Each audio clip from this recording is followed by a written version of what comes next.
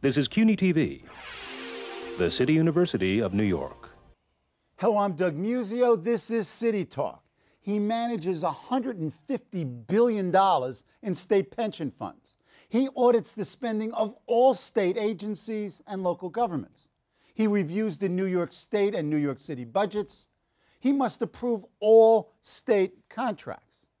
And he's worried about massive debt and local fiscal stress. And most importantly, he signs my check.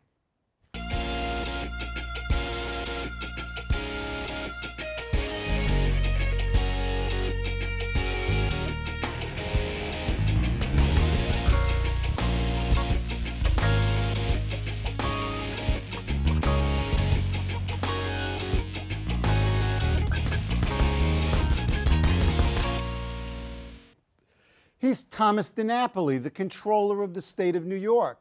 And he's here this week and next to talk the state of the economy and the budget, local fiscal stress, fiscal cliffs, backdoor debt, Hurricane Sandy, and more. Mr. DiNapoli was named Comptroller in February 2007 and was elected to the position in November 2010. Previously, he had served in the Assembly for 20 years, representing the 16th Assembly District in Northwest Nassau County. Welcome back, Mr. Comptroller. Doug, it's great to be back with you. It's a wonderful way to start the new year. Yeah, you know what? It really is a pleasure, and it has been nearly a year since you've been on, so it's been too long. Yeah. Okay, I've got a campaign ad for you in 2014. Okay. It's called Tom DiNapoli Making History. Let's talk. Okay. On December 17th, 2012, you were in the Senate chamber, and you became part of American electoral history. What was it? Oh, Electoral College. Met to, as was happening all across the country, electors were the ones actually who were voted for at election time. Excuse me, one out of 538 votes that actually counted. Yeah. And it was a nice ceremony. I'd been an elector 4 years ago as well. So there's some formality. You're in the Senate chamber, and there are proceedings and there are motions, and then you actually have paper ballots that are printed out for vice president, for president, and then you go forward, you're called forward, and there are ballot boxes. And you actually have to put your ballot in the box, one for president, one for vice president. Mm-hmm. And at the end of it all, no surprise in New York, the votes were all for Barack Obama for president and Joe Biden for vice president. And it was, it is one of those pinch yourself moments where, when you're a kid, you heard about the Electoral College, it's not like going to school. Sure. And there you are, and knowing that in state capitals across the country, the same ritual, if I can call it that, is taking place. And that's the peaceful transfer of power that we have in our country. It's pretty, I mean, goosebumps? A little bit of goosebumps. And what's nice about it is that, and I just got it in the mail the other day at home, they've mailed back the ballots that we used. Nice. So you have that something to, and also you're listed in the National Archives forever. I mean, come on. Yeah. And you get VIP seats at the inauguration. Come on, life is good. Well, it's hey, for a little guy from Long Island, not so bad. The other piece of history is your office's attempt to open up political transparency in the funding of campaigns, particular corporations. Yep. And in fact, it is being hailed as an innovation, a precedent, a new strategy. On January 3rd, 2013, your office announces a suit in Delaware Chancery Court to force Qualcomm to report to its stockholders how it's spending its political money. Explain the background and where you are nationally with this. Sure. It's an important initiative, and I appreciate your bringing it up. Hopefully it'll be successful. Then we'll see if we make history. Okay. Right? So there's been a lot of concern about political corporate spending in the political arena. And in the wake of Citizens United, even more so. Sure. But before that. Before that too. Sure. But Citizens United just unleashed even more. And some of that money, you see where it goes if it goes to a candidate. Some of it you don't see if it goes to these other entities that don't have to disclose where they're getting the money from. So there are many people that are very concerned about that court decision. We could argue that. That's a separate discussion. I come from the perspective of being trustee for the New York Common Retirement Fund. And you're the sole trustee. Sole trustee in New York, that's our setup. My concern is we invest in companies and corporations. We want to be sure that our investments are going to yield a good return for us. That includes knowing how the companies are spending money. So in the case of corporate spending in the political arena, we're talking about the money that comes out of the corporation. We're not talking about a PAC that the employees voluntarily give to. This is corporate bottom line dollars. Yep.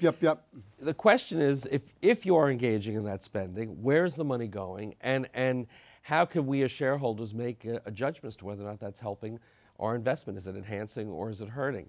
And so we've, like other pension funds and institutional investors, we've been reaching out to those who we have our investment money with. And you've got a substantial amount, or I should say, have a substantial amount of money, $380 million in stock?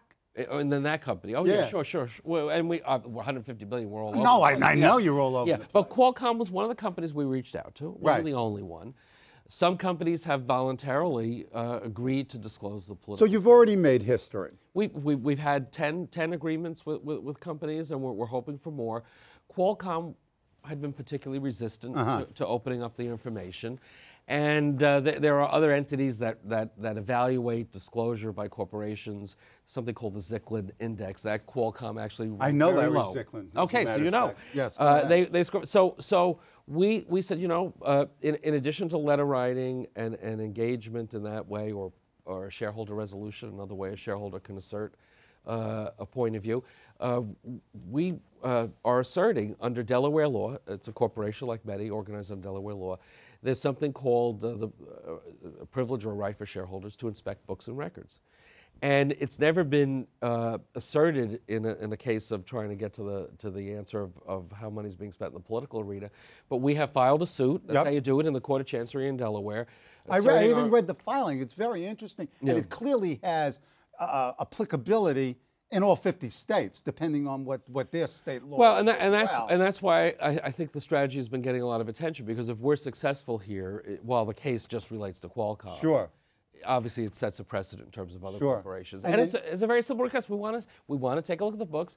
Are you spending this money, and where is it going? Right, Very and you're not question. asking to have power to disperse it. You just want to know where it's going. Where is it going? And what, 50% of all major corporations in the United States are chartered in Delaware?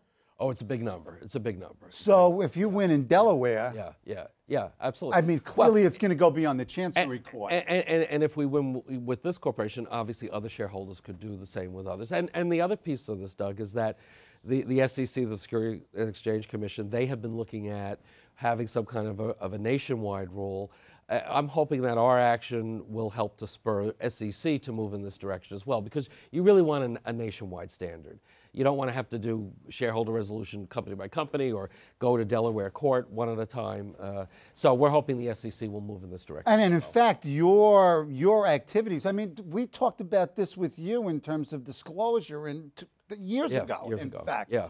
And it appears to me, looking at the sort of the flow of stuff, this SEC in some way is responding to what you've done in New York State. Well, I think they've been responding. We've written along with many other institutional investors, working with the Council on Institutional Investors. Okay, so it's been more a than coalition. you. Oh, sure. Okay. Absolutely. It's been a coalition asking the SEC to do this. But the SEC, they move deliberatively, and we'll help them. Look, there's so or much, obstructionately. There's so much money out there now, the corporations, more and more. And it really, I think, raises the question about our whole political system and how people are raising money for campaigns. But for corporations, they really should be focused on their bottom line. And influencing elections, I think, raises a whole series of issues that, a separate discussion, but at the very least, we should have sunlight on these expenditures, see where they're going.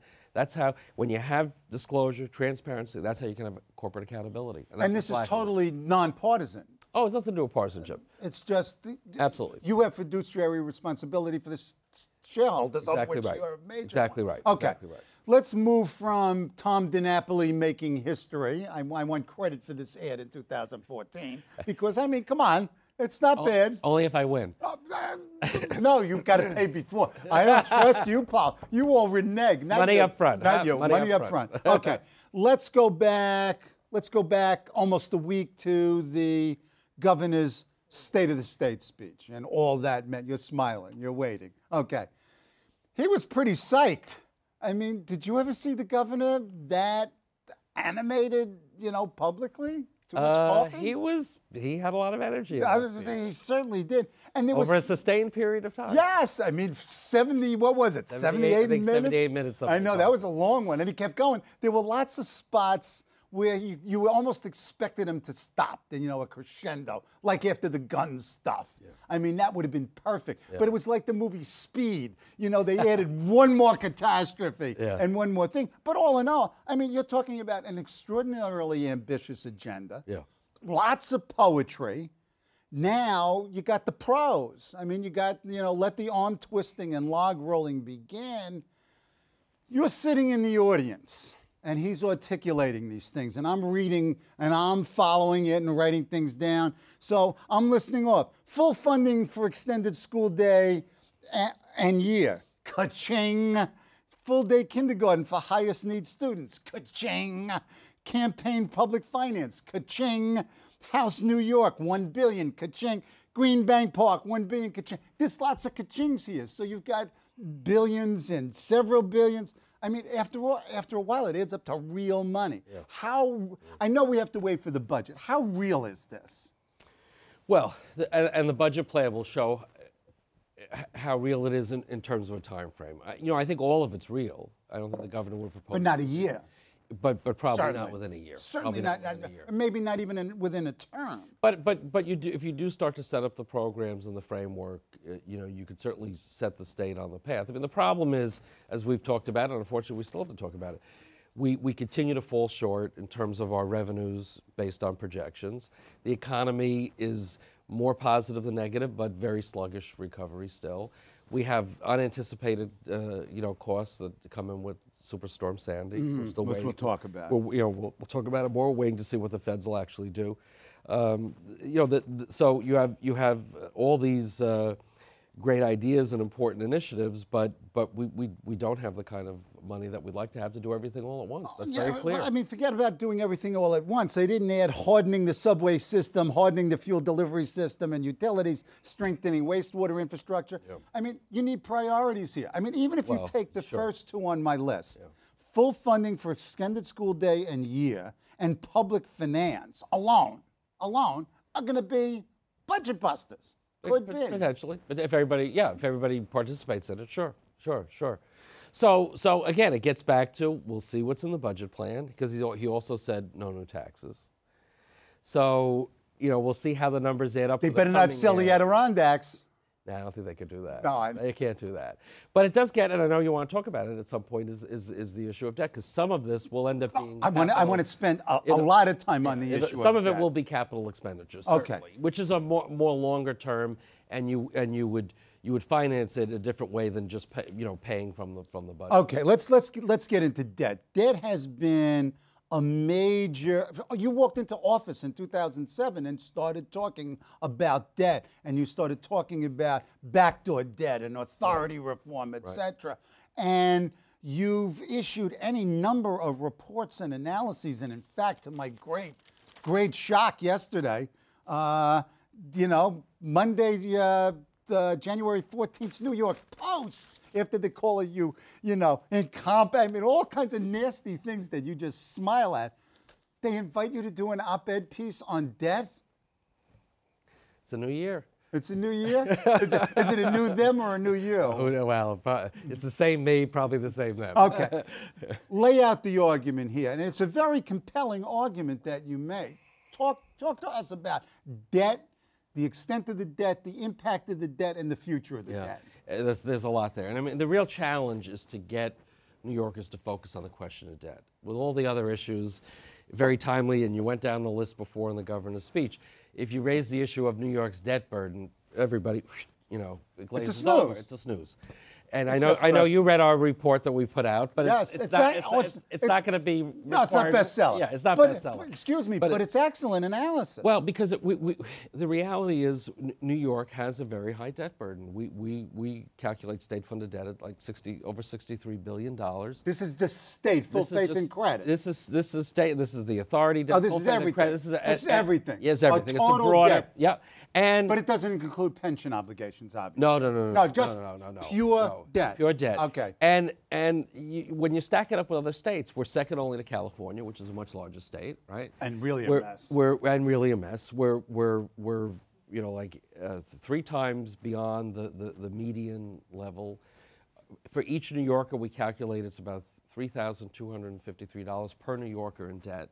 So however you measure it, the total debt burden, the per capita debt, New York is at the highest or near the highest in terms of debt burden. So what does that mean? It means a couple things. It means that we're still paying bills for old choices. Sure. At a time and some poor choices. And some poor choices, absolutely. No question about it. When we cite that in a report, about 13% of that debt burden that went really for operating expenses or budget relief. It should not, wasn't tied to a capital asset. Crazy. Exactly. At a time, and you went through the list earlier, where we have as part of our normal planning certain projects in mind, the post-Sandy environment even more projects in mind. By still having such a high debt burden, and what's happening now, and credit to this administration, they've done a better job in a couple of years of managing this than some of the prior administrations, but still, we are incurring new debt faster than we are retiring old debt. And debt service is a very fast-growing part of our budget. So it's approaching $7 billion as a cost. So when you're still paying for old obligations, it's and debt service is increasing. It's a problem the MTA has as well. Well, we'll talk about that. It's a whole other issue too. It limits, at a time that budget dollars are scarce, the money that you need for this year's operating expenses. So we need to do a better job as we move forward, because there's always going to be debt, of being smarter. And necessarily so. And necessarily so. And you used the word earlier. We must do a better job of prioritizing our capital projects. And we made a little bit of progress in that regard. The governor has his New York Works task force. We had proposed a more expansive infrastructure council to look at these issues, tie it to a very long-term capital plan. So better planning is part of it. I think returning the voters to playing a role in all this. Let's go there. Yeah. I mean, there's 2 types of state debt. Yeah. There's the debt that the state issues with its full faith and credit that should go before and does go before the voters. Yeah. General obligation. And then there is the authority or backdoor debt, which is now most of the debt. Which is a majority of the debt. So let's focus on the backdoor authority debt, because that's sort of not transparent, and I didn't vote for it, and neither did you. Well, now, believe it or not, as you saw in the report, a little over 5% of the debt outstanding was voter approved. Almost all of it is the backdoor borrowing. So and you're talking about 95% of $60 billion. That's $57 billion of backdoor debt. Yeah. What do you do? We got to change the dynamic. And I think it requires a reform that has to be not just talking about it. You actually have to have a constitutional amendment to restore what had been it really should just not allow backdoor borrowing, period. Right. Go back to voter approval and change. Right now it's limited to, you can only put 1 proposition up at a time, and we don't put any up. Right. But I think if you provide for multiple propositions, the state constitution, I think, was very smart. It said that the people would be a good check on what kind of debt's being issued, and are we setting the right priorities, making the right choices. I think we need to go back to trusting the voters a little more again. And at least a little more. I don't trust any of us totally. One of the arguments is, well, people will never vote for a bond issue or borrowing. That's they not do true. Once in a while. When they're done right. When it doesn't become a whole laundry list of add-ons. So I think that's important, and doing better planning, and just recognizing that, because we do have a debt cap on the books. But I mean, do we have one of these, debt limit crises? Well, when do we hit the ceiling? It's not quite the same as the federal government, but at the end of the next fiscal year, we will only have. Now wait a minute. Talk about what do you mean by fiscal year? Define that for everybody. For the state, so it's April 1 to March 31st. Okay, so we're in the fiscal 13 budget now. Right, because we're the last quarter of the 12-13 year. Okay, so this next one is the 13-14 budget. We will only have about $509 million left, which is very little as far as the margin that we could borrow under the existing debt cap. Okay, let's say that the debt cap stays the same. At some point, you're going to run out of money, and You run out of real options. fast. You're Yeah, gonna run out. yeah. Do we want to even use the ugly term fiscal cliff? No, Okay. because it's No, no. different. It's. I mean, we're not the This federal is government. debt ceiling. It's Okay. It's a different. I'll take it back. I'll take it Yeah, back. yeah. But a lot of people use that, but Okay, we won't do it. you don't need to. Okay.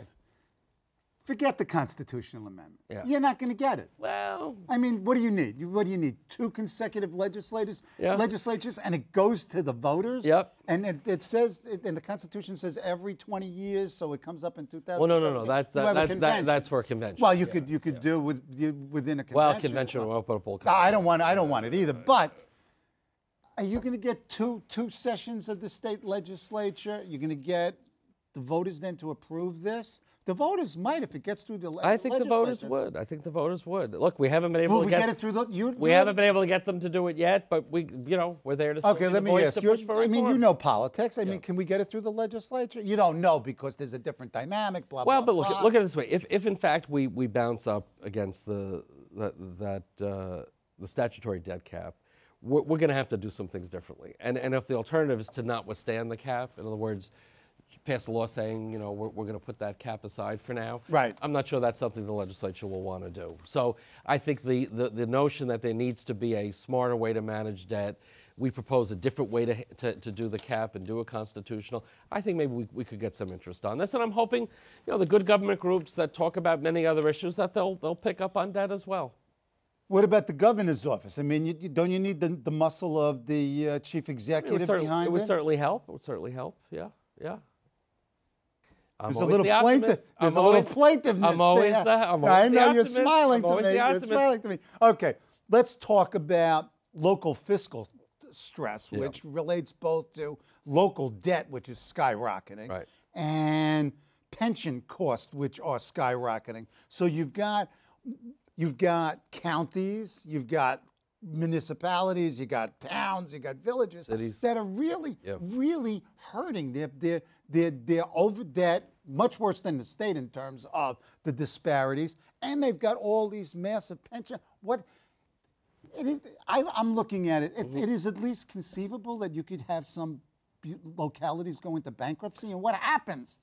And we don't want that to happen. No, we and don't what want that happens? to happen. Suppose if you have But there five are, going into bankruptcy. it would be the worst possible outcome. But you're seeing in other states, you're seeing this trend. California, you're seeing more than one municipality. Excuse me, but that's sort of a bad role model here, Tom. Well, we don't want to go down that road. Right, now how do you prevent going down that road? Well, first of all, in New York, we do have a different history. We've not allowed for bankruptcy. And when a city or a county has really gone into severe stress, we've had control boards, because New York City still has a control board. Right, you're on it. And Nassau County, where I live, has a control board. That's right.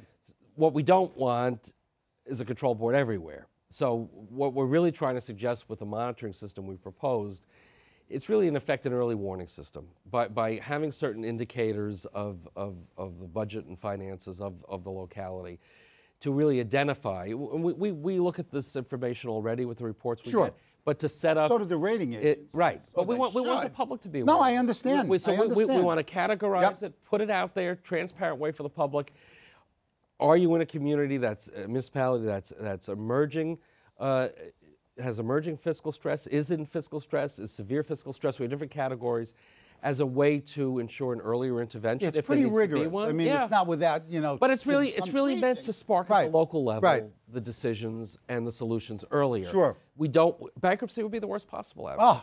And a cascade, talking about the domino effect, it'd be a mess. Well, it would undermine municipal credit markets. It would have very negative state and impact. perhaps national. But international. Dick Ravitch and Paul Volcker just put out a report. We're going to talk about it. Yeah. So I mean, we're not going to be out of the woods for a while in terms of municipal stress. You're talking. I mean, when we talk about the Ravitch Volcker report, it's really. The problems are really long term. Well, and I think the solutions are long term. It's been emerging which isn't good politically. It's been emerging over a period of time, exacerbated by the Great Recession, and because this recession is different than others, it's not a quick turnaround. you can't really view it as just part of a cyclical change. It's probably a more permanent change. It's systemic. It's a new reality. Yeah, it's systemic. Yeah. Okay. Now, the governor mentioned in the State of the State speech about dealing with local government stress. It was only a sentence, and he talked about the Attorney General, state budget officials, the Comptroller, and outside experts.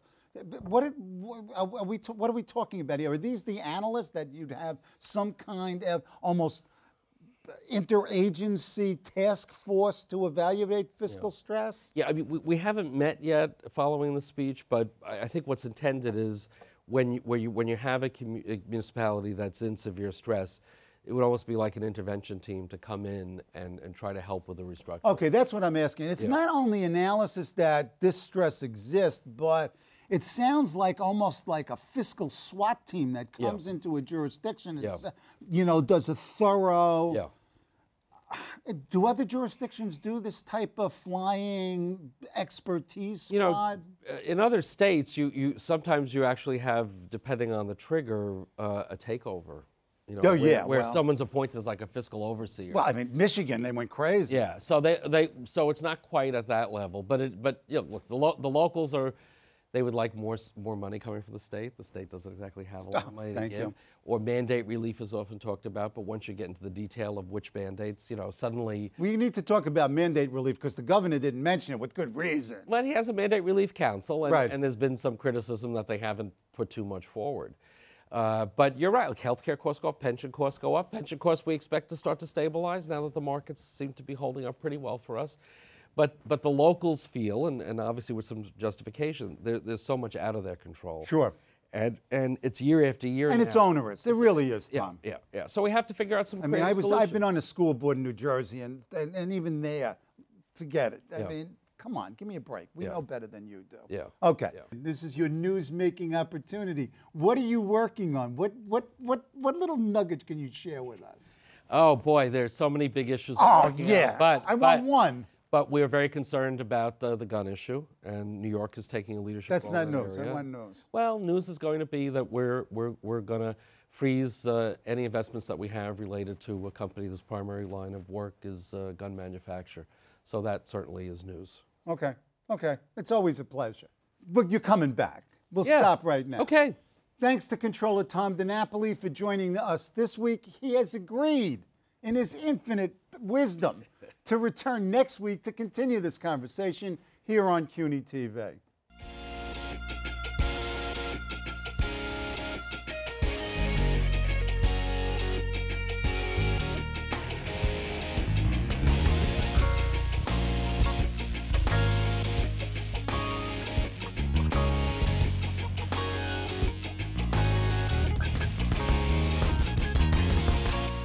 Hello, I'm Doug Muzzio.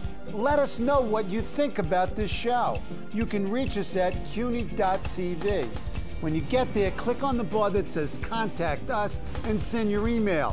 Whatever it is. Thanks, no thanks, obnoxious, do it. Send it.